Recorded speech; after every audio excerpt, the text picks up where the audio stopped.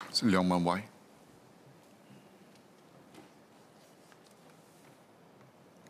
Mr. Speaker, sir, this question I've originally Mr. Leong Why, you're supposed to pose a question, allow the office holder to respond.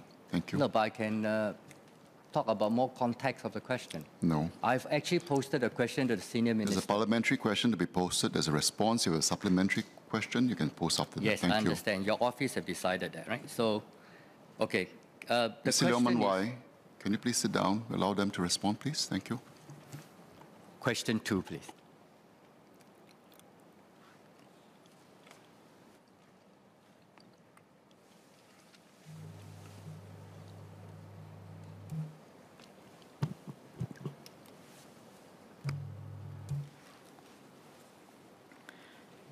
Mr. Speaker, sir, with your permission,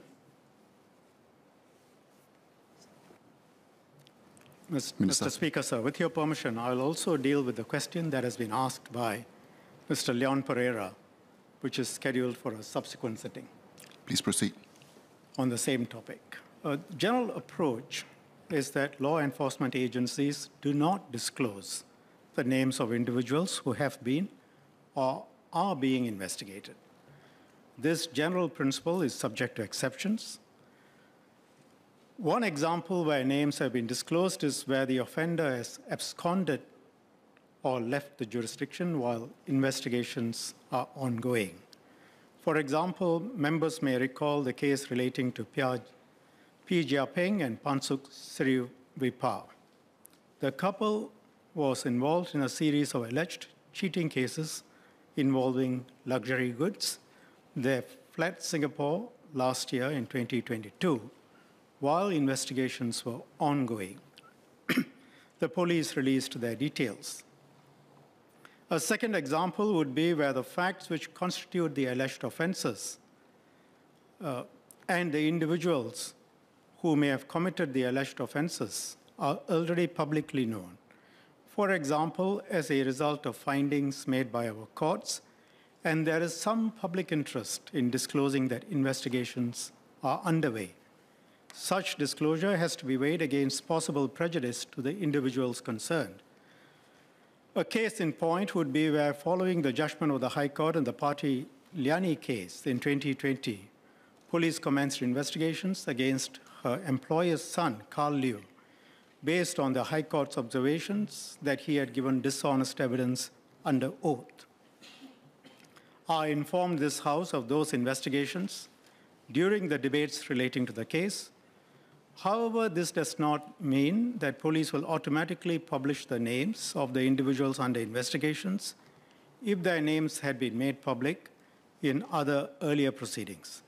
The context in which the names had been published in the other proceedings, the nature of those proceedings, the nature of the offenses being investigated, and the connection of the offenses under investigation to the original proceedings, and whether the agencies have taken the view that subsequent criminal proceedings are or are not possible. All of these are relevant. An assessment of all the facts and the context has to be made in considering the public interest as to whether to disclose the names. Yet another type of example where names have been published is the case of Chu Eng Han. He had been convicted of several offenses. He was then arrested when attempting to flee Singapore. Police made public the arrest on the day he and his accomplices were arrested, and their identities were released. After investigations, Chu and one accomplice were charged.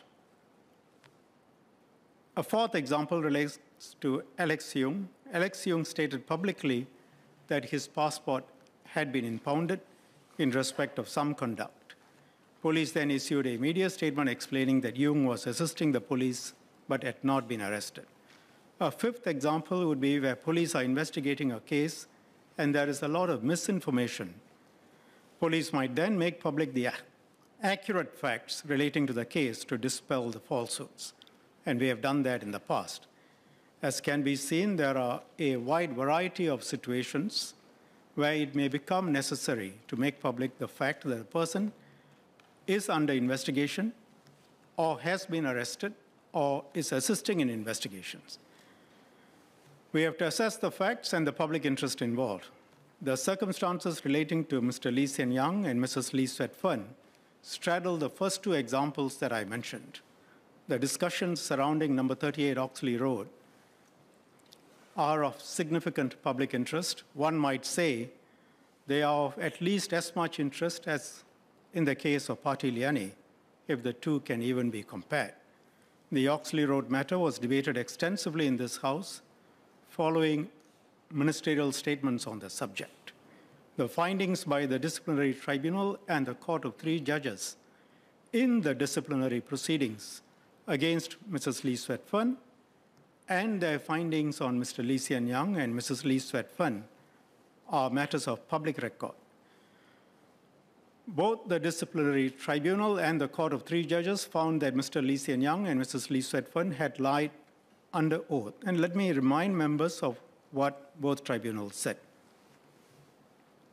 The court of 3 judges said that Mrs. Lee Suet Fern lied under oath, and I quote, "We agree with and affirm the DT," that's a disciplinary tribunal's finding, that Mr. Lee Hsien Yang was not telling the truth when he said that he was the one who had forwarded the draft last will to the respondent. For the same reasons, we also agree with and affirm the DT's findings that the respondent's evidence on this issue, which I quote Mr. Lee Hsien Yang's, was similarly untrue and to be rejected. The respondent also claimed in her AEIC that after she received the draft last will from Mr. Lee Hsien Yang, she did not even open it. We agree with the DT that it is implausible and ultimately incredible. We note that after the disciplinary proceedings were initiated, the respondent adopted the position which the DT rejected and which we too have rejected as false. The respondent did act with a degree of dishonesty in the disciplinary proceedings. Mr. Lee Hsien Yang lied under oath. Mr. Lee Hsien Yang was not telling the truth. If you go to what the disciplinary tribunal said at various parts, in essence, an elaborate edifice of lies was presented both on oath through Mr. Lee Hsien Yang and the respondent's affidavits and on the witness stand, and through their public and other statements, which were referred to or relied upon during the disciplinary proceedings. The affidavits were contrived to present a false picture. Several of the lies were quite blatant. Considered in totality, the respondent's conduct was quite dishonest. Mr. Lee Hsien Yang's and her conduct demonstrated a calculated attempt to ensure that Mr. Lee executed the last will as quickly as possible without due regard to Mr. Lee's wishes and hide their wrongdoing in having done so. Having procured the last will through these improper means, she and Mr. Lee Hsien Yang then fabricated a series of lies and inaccuracies to perpetuate the falsehood that Mrs. Kwa Kim Lee had been involved in the last will and hide their own role in getting Mr. Lee to sign the last will and their wrongdoings. Mr. Lee Hsien Yang and the respondent tried to explain away their conduct. Their explanations range from the improbable to the patently contrived to the downright dishonest. The respondent was a deceitful witness. Before us, she lied or became evasive whenever she thought it was to her benefit to lie or evade. Mr. Lee Hsien Yang's conduct was equally deceitful. He lied to the public, he lied to the ministerial committee, and he lied to us. He had no qualms about making up evidence as he went along. We found him to be cynical about telling the truth. In plain language, the effect of what they said is this: Mr. Lee Hsien Yang may make untrue statements in public and in private whenever there is no legal penalty for telling untruths. His public and private statements cannot be relied upon to be accurate. We do not find the explanations credible. Mr. Lee Hsien Yang's explanations for the untruths in his posts were not credible. Mr. Lee Hsien Yang knew the true facts. He admitted that some of his statements were inaccurate. Mr. Lee Hsien Yang lied to the public about how the last will was drafted. He admitted to us that some of his statements were inaccurate. He said his public statements could be inaccurate because they are not sworn statements, and thus he may not look at them carefully. That was dishonest. The disciplinary tribunal, in essence, said that Mr. Lee Hsien Yang and Mrs. Lee Suet Fern had combined to mislead and cheat the late Mr. Lee Kuan Yew. Police investigations were commenced based on the findings of the disciplinary tribunal and the court of 3 judges. Police did not make public at that time in October 2021 that the couple was being investigated.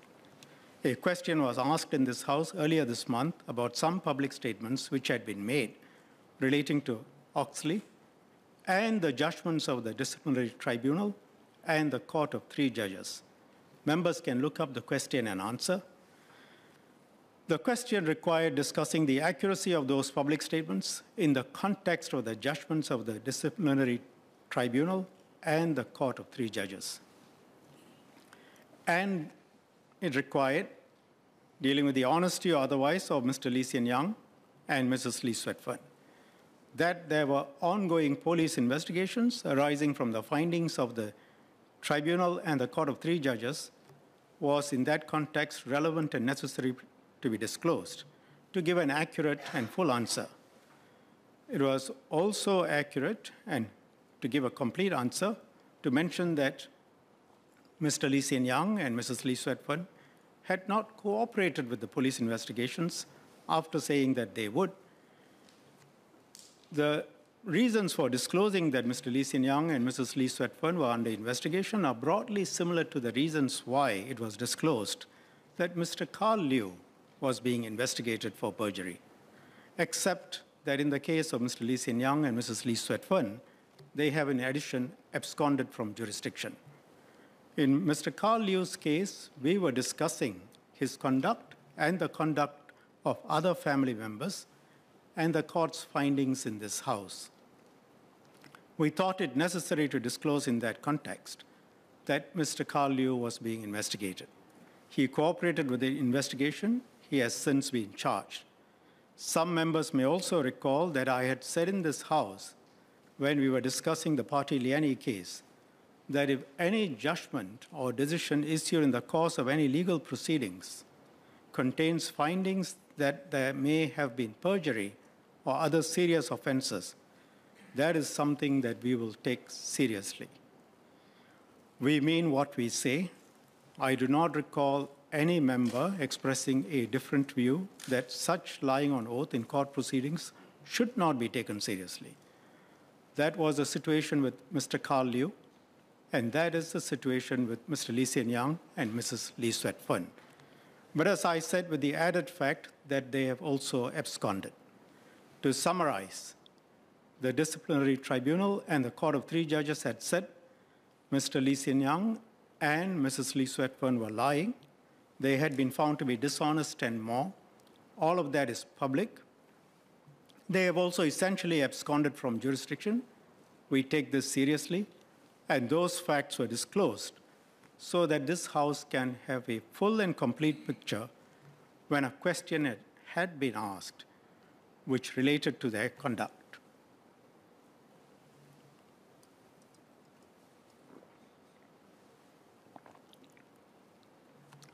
If we cannot or should not answer the question in part or full, then we would have said so.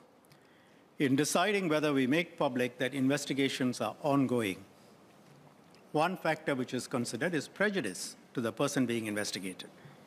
If the investigation shows that the person is innocent or an assessment is made that his guilt cannot be established in court, and if his name had been publicized earlier, a cloud would have hung over him until he was cleared. Thus, the general position is that names are not disclosed.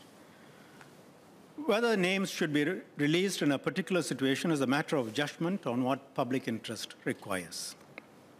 The examples I gave earlier illustrate the exceptions when names were made public.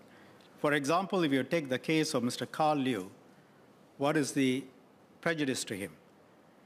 In Mr. Carl Liu's case, the High Court had said, taken the view that he was not telling the truth. The prejudice to him in disclosing that he was under investigations for that finding of lying is marginal, if any, and has to be weighed against the public interest at stake in disclosing the facts when the matter is being discussed in Parliament. Same applies to Mr. Hsien and Mrs. Suet. Members who are not lawyers may not know this, but when a disciplinary tribunal says that a person is guilty, it can only do so if it is satisfied beyond reasonable doubt on the guilt. Likewise, a court of 3 judges in disciplinary proceedings. The statements in Parliament about Mr. Hsien and Mrs. Lee Suet do not materially add to any clout the couple may already be under based on what the tribunal and the court of 3 judges have said. If the facts are different, then the position will be different. For example, say a name had been published in other proceedings and the court had made some findings. But if our agencies are not able to prosecute the individual based on earlier court findings, because they assess that despite the earlier court findings, substantial new facts have to be proven, and that relevant evidence is not available, and that relevant witnesses are not available, then there can be arguments both ways on disclosure, and an assessment has to be made on the specific facts, and a judgment has to be made. But the cases of Mr. Liu and the Lees are quite different. And as I have said, in the case of the Lees, they have also absconded. I can tell members that there is another case where the highest court has made observations that a couple of persons had lied on oath. That matter is also being investigated. If there is a relevant question or issue about that matter, I can see that we will also set out the facts and say that police are investigating. But just like with Mr. Hsien and Mrs. Lee Suet, initially when investigations have first commenced, police have not volunteered the information. But police will respond with the facts if there is a need to, for example, if questions are raised in Parliament.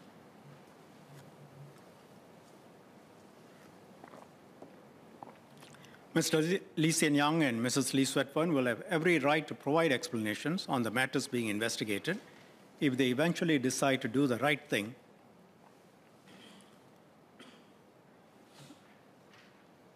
and cooperate with the police. It is their choice whether they want to be fugitives from justice or whether they come and explain why they say the courts were wrong to say that they had lied. The case of Keppel Offshore Marine Limited is quite different. It does not fall within the different examples I've set out. Members may not know this, but it was KOM which had made the CPIB report. The CPIB had conducted as thorough an investigation as it could with the information and powers that it possessed. It turned all the stones it could and assessed the evidence together with the AGC.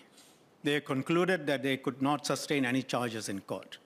The conduct had taken place overseas. Key witnesses are not available.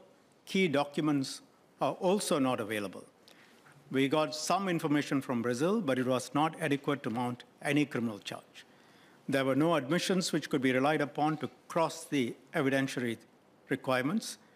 The documents between the US authorities and KOM and the DPA also do not meet the evidentiary requirements. They go some way, but they don't cross the threshold in respect of those who are being investigated. The CPIB, for good reasons, has the reputation for being able to ferret out the truth. But even the CPIB can't get something out or proceed with charges when there are no documents or other evidence which cross the evidential threshold and which can be used to break down the interviewee's defenses. In these circumstances, the general policy of not disclosing the names of individuals who have been under investigation applies.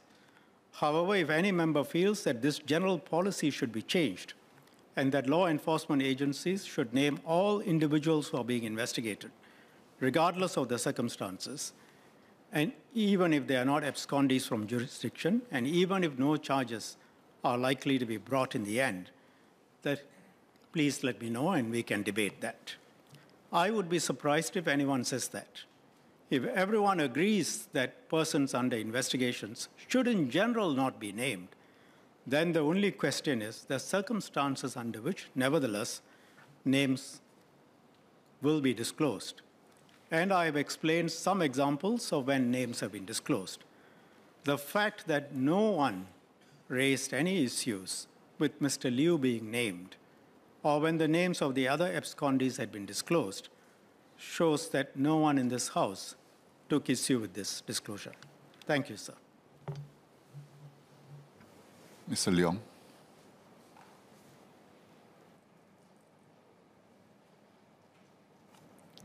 Speaker, I thank the Minister for the explanation. I have three SQ to Can you keep it to ask. 2 SQ so the others can ask as well? I'll come back to you Okay. if there's time. Yeah. Well, the issue here is really about fairness before the law, whether we have the rule of law in Singapore or not.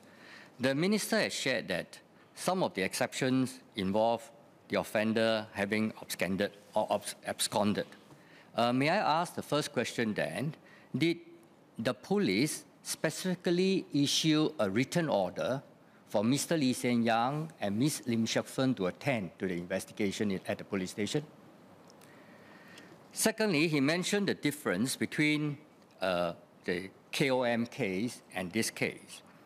But isn't the KOM case also a matter of very wide public interest? A lot of people are very interested in the names of the 6 individuals. And I do not understand the legal process very well, but under the stern warning letter, is there a paragraph that say that these 6 individuals of the KOM are guilty, but the prosecutor decided, or the CPIB decided, not to pursue the case because of some other reasons? So we have a situation here that for the KOM case, actually it's a more serious case. They are actually guilty. And we have the names in the foreign jurisdiction documents or that already, actually. This is one point. Second point is that the KOM case is actually of deep public interest. So why is there a double standard? Thank you. So,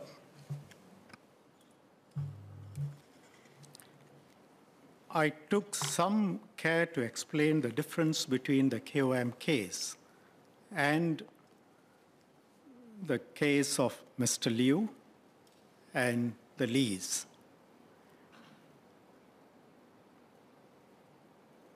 As I understand the member, he says that, well, the KOM case is a case of public interest.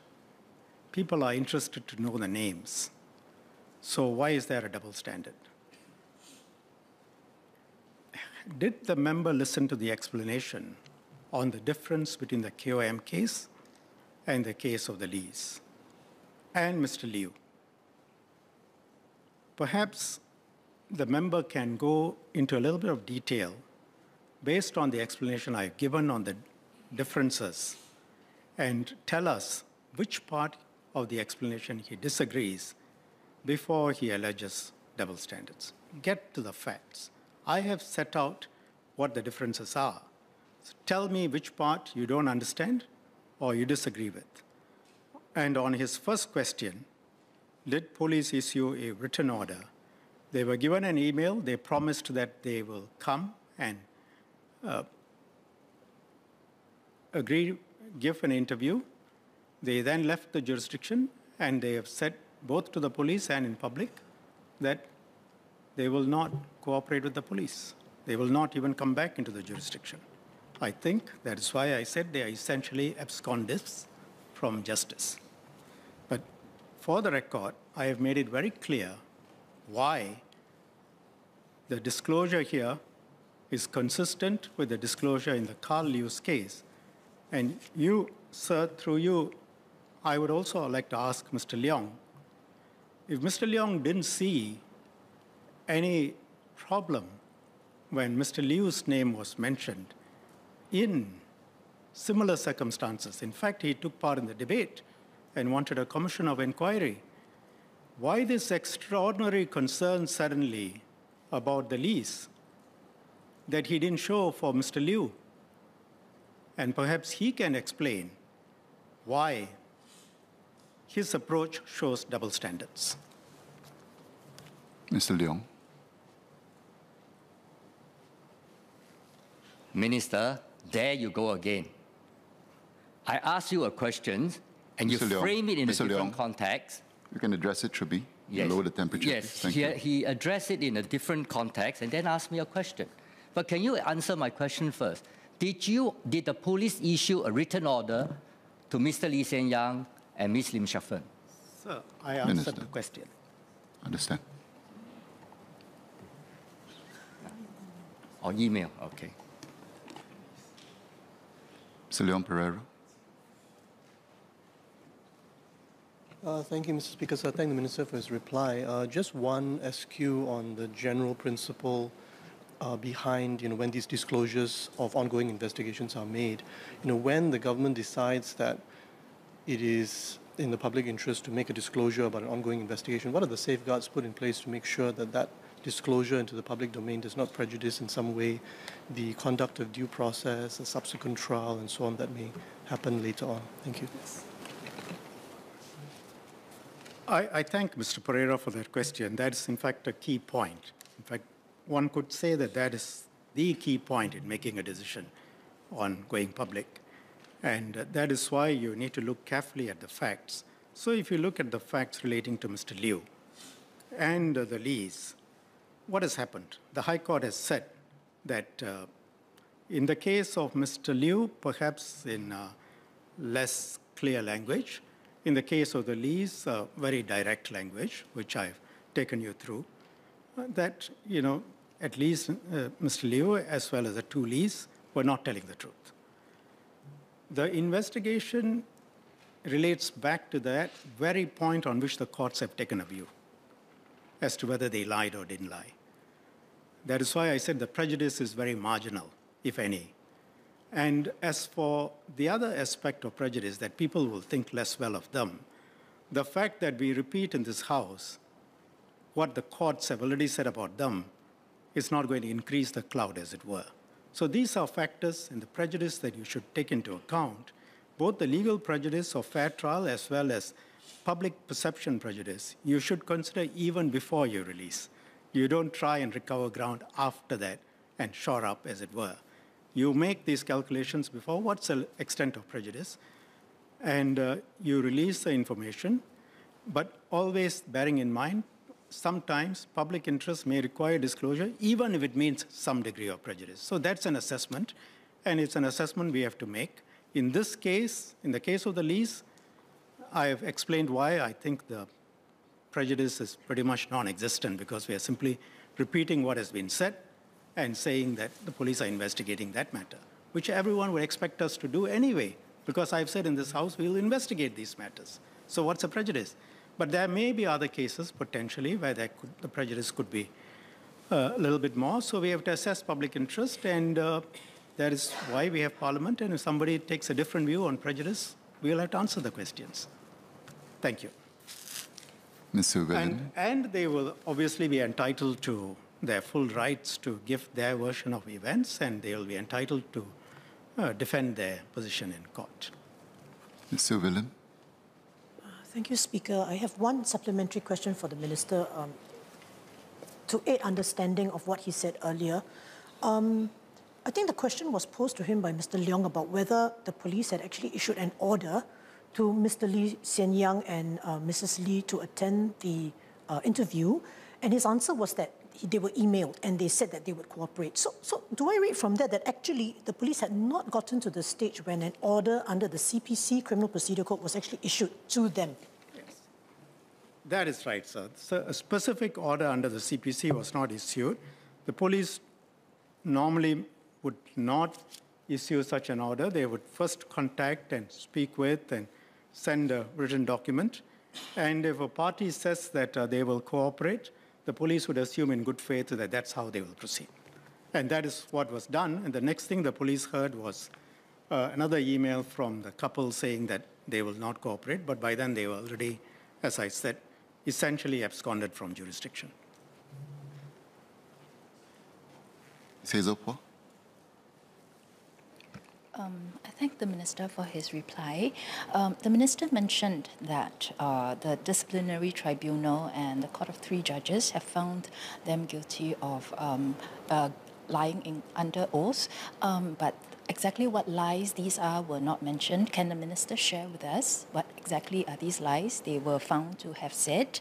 And secondly, there is much chatter that the investigation and the timing of the release of this information is linked to the interview with Bloomberg, where Mr. Lee Hsien Yang actually said that he might consider running for president. So would the minister like to clarify on the situation? On the first point, as to exactly what the lies were, I would invite the member to read the disciplinary tribunal's judgment and the Court of Three Judges' judgment. It is also, the relevant extracts are in Senior Minister Teo's answer as an annex. I think when we give answers in Parliament, we expect members to read them, and I don't think we want to waste Parliament's time by me going through that again. On the second point, can I invite member to make clear, is the member suggesting that there is a connection between the Bloomberg interview and the disclosure in Parliament? Because we do not repeat rumors from outside. Is the member suggesting that? I would like to know that before I answer. No, I'm not suggesting that, but I am aware that there are such speculations going on and is quite prevalent. So I'm merely asking if the minister would like to take this opportunity to clarify. If that is not being suggested, then I would ask, sir, through you, that the member withdraw that part of her question, and I'll answer the rest of the question. Are there further questions, Ms. Hazelport? There are many rumors swirling about outside on many other issues. We don't necessarily bring them in. If that is the situation, then I withdraw the question. Mr. No, Billen? you don't have to withdraw the question. I'll answer the question.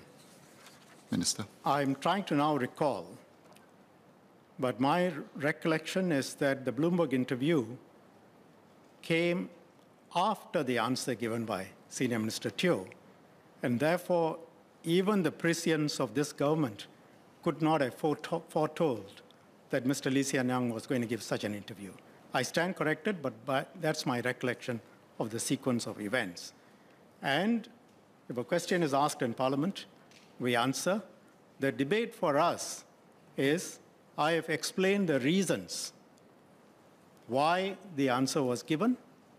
No one took issue when I disclosed that Mr. Liu was being investigated. I assume that everyone accepted the principle, and I've explained how that principle applies here. If anyone challenges us on that, I'm prepared to debate. But the principle is the same. Thank you.